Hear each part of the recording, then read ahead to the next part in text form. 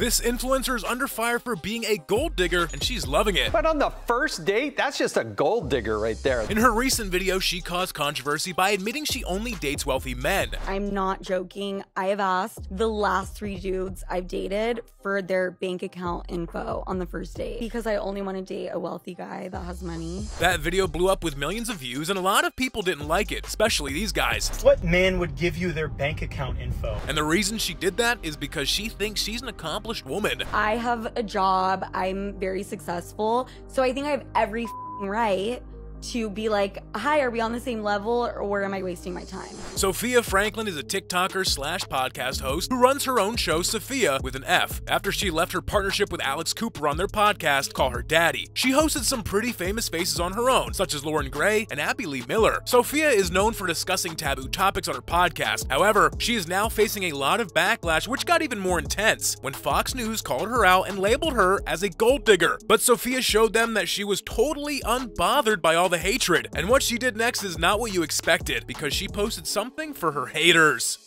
Sophia Franklin has hundreds of thousands of followers on TikTok with a net worth of $500,000. She wants her boyfriend to be on the same level and be wealthy too, and people are calling her out because of that. Wow, she got everyone to be pissed at her. These people aren't looking for a relationship, they are looking for a business contract. The stupidity it takes for someone to admit they're a gold digger on the first date is mentally mind-jabbing. But what's more shocking is that even though she's facing a lot of hatred, she's not defending herself, so people are assuming she's just doing this for clout. In fact, she's out there vibing with all the attention that she is getting, and you won't believe what she did next. She made another podcast calling out Fox News for talking about her. Because I recently was featured on Fox News. A panel of people were talking about me. Daily Mail, The Post. And she seemed happy about it. She was so proud of herself for being talked about on international television. Later on, she revealed the true reason why she's asking for her date's bank account info. I ask for a guy's bank account info half because I like to test